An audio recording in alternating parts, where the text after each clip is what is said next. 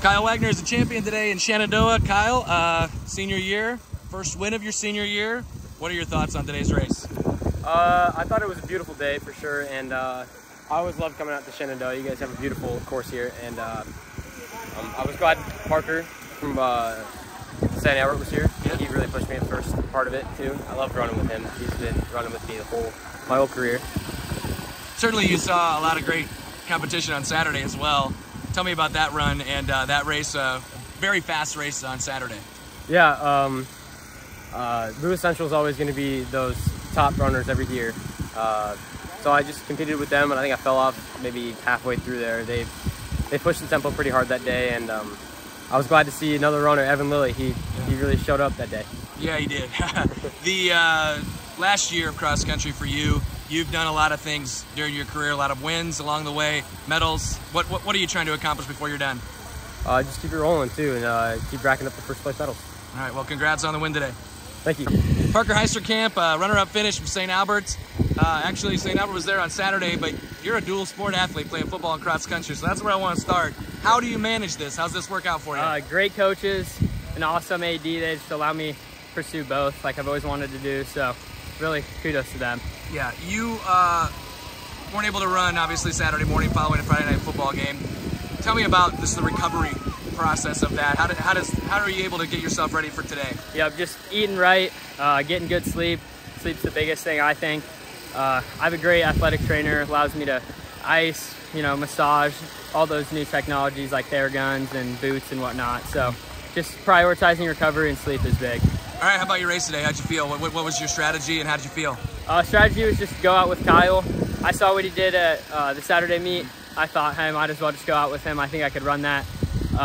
He's already ran a meet this year, so just kind of let him take it out, kind of feed off him because I haven't really raced in a year. So just kind of going off him, see what I could do. Just kind of got a little tired in the end, so it's expected first meet of the year. So what does your race schedule kind of look like this year? I know you're probably not doing Saturdays. Yeah, a lot of Tuesday, Thursday meets, and then might try and run a Saturday later in the year. Week 2 of the football playoffs, so the day before state cross, so I want to see if that's even possible, so just kind of experiment with it. It'd be a heck of a story if you can pull that off. Parker, great job today. Good luck to you. Thank you. All right, a couple of Red Oak standouts here going 3-4. Emmanuel Grass.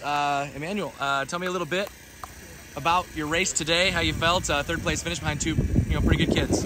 I mean, it was kind of hot. Like last time, almost every time we run at Shan, it's really hot.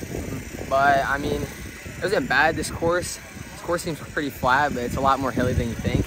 But it wasn't bad. I was trying to get a little bit lower, but those two kids in front of us are always solid. So I was going to try staying with Parker, but I mean, it didn't work out. But next meet, I'll try to stay closer and we'll see what happens. Yeah. You had a big year last year as a freshman, and now you got some other guys joining you. You guys are a state-rated team. I mean, what's it like running with these guys? It's awesome. Yeah, I love running with the team. It's way better than training by myself. Way better. Especially with him.